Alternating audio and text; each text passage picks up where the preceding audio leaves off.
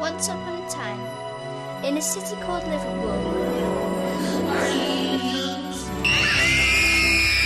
Thief! Thief! Are you looking for pirates? You bare-footed scallywag! Your story is particularly scary.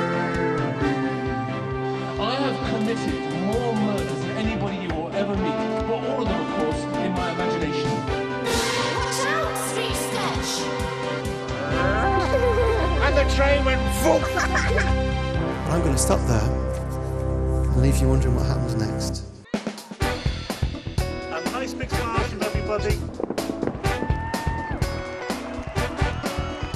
2008 was a great year for Liverpool. As we celebrated our status as the European capital of culture, we also embraced the National Year of Reading in a big way. Renowned children's author Anthony Horowitz got our launch off to a great start at Everton Football Club.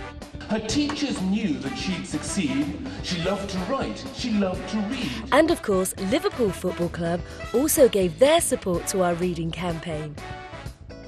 Across the city, people were celebrating reading in museums, theatres, art galleries, on buses.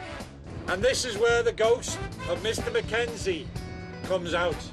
Tall ships, And their guns to their throats. and even in libraries. I am royal and grand. I am in charge of everything because I wield the land. Many organisations, including the fire service and police, joined the campaign to promote reading. Read very well, with great expression, but keep up the good work. You're really good, aren't you? And the power of words brought people together in unusual ways. Businesses gave their reading support to schools. Reading is such a basic skill which we take for granted, and we wanted to help the children with that very basic necessity for their future careers in whatever they may do. Pirates told stories to children.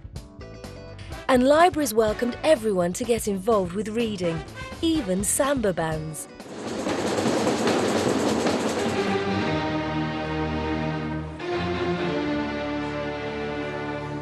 My story takes place in a town where everyone hates me, it seems. Perhaps they despise these lame wings that only fan out in my dreams.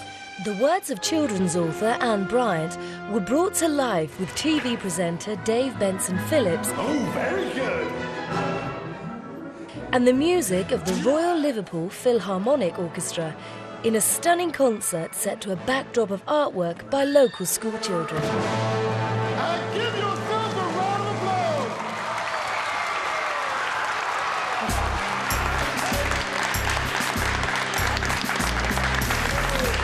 There'll be monthly opportunity just to ask you these questions.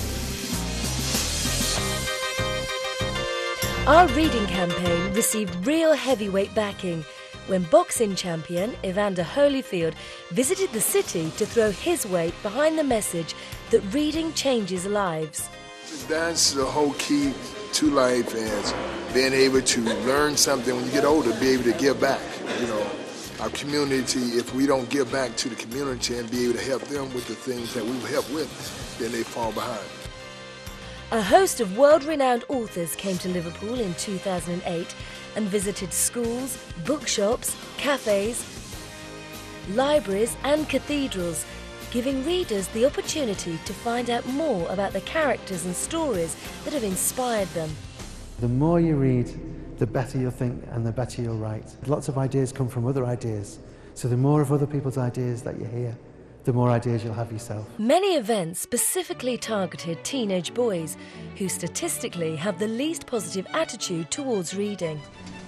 You know the keeper, I think most of us related him to Mr. Miyagi off, the Karate Kid, because of the weird ways he teaches them. It kept the suspense in there, you didn't reveal who the keeper actually was till like the very, very end. Yeah. So you're like sitting there thinking, who is he? It's really difficult. You have to think, is that too big a clue? Am I giving too much away?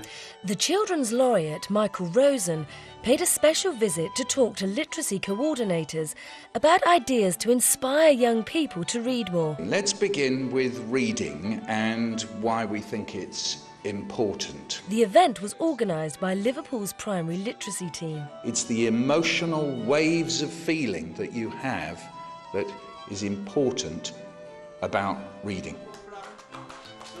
Schools added extra activities to their literacy programmes, including new and exciting study support after-school reading clubs. Children paid tribute to their favourite books, and special visits from poets and storytellers inspired young people with intriguing tales and rhythm and rhyme. Now, if you really want to succeed, choose the right book, start to read. New writing was celebrated with award ceremonies. I read this poem and this poem jumped out at the page at me. Festivals and book launches. In August, Liverpool gained national recognition for our commitment to promoting reading, being named as the Authority of the Month. And in October, the Telling Tales event came to Liverpool on their quest to find the nation's best storyteller. And out of the room flee the bugs and beasts, scattering crumbs from their midnight feast. Busloads full of excited Liverpool schoolchildren explored their local heritage and heard stories of ghouls, ghosts and giants. And at the bottom of Mount Oliver, deep in the caverns, there was a dragon. The dragon's name was Oliver. It's because what Ginny Greenteeth used to do was eat children. I'm in the bed with you. And as if that wasn't scary enough, You see the toilet on the left? the cells and courtrooms of St George's Hall were open for children to experience life as 19th century prisoners. You've done something terrible. You don't know how long you're going to be. Some of you are guilty, maybe of murder, maybe of stealing. Some of you might be innocent. But soon you can be taken upstairs and tried. Libraries were far from quiet in 2008. Attendance soared, and monthly events with visiting authors, poets, sing-alongs and award nights saw thousands of people pass through library doors. Schools, families and adult readers were engaged in ways that challenged the traditional idea that libraries just lend books. As a library service, we notice adults who haven't been able to acquire the reading skills that they perhaps could have done, and we want to encourage them to be able to now improve those skills, to improve their life chances. Many reading events celebrated our year as capital of culture, and as people became obsessed with words, Liverpool surely became capital of reading 2008. So what do you think? Why would you be a good pirate? The 2008 National Year of Reading has undoubtedly made a huge impact here in Liverpool. Hello, Freedom. I think Spurs you're helping me. But we must keep the legacy going and ensure that reading continues to change lives. Keep reading, keep enjoying books, because books really are the glue of life. That's my belief, that it's what binds us together, it's what connects us, all these wonderful stories. To help and encourage and promote people into a more reading culture is really beneficial to everybody. It's the importance of them expressing themselves through writing words, through reading books, etc. It's absolutely critical, because not only do companies like ours need people who can think logically, they need people who can think creatively. Books are cool, books are fun. Books should be read by everyone. And read for fun, read for you, because that's part of finding out who you are. It's got to be something you enjoy, otherwise you're not really going to pick up a book for the right reasons.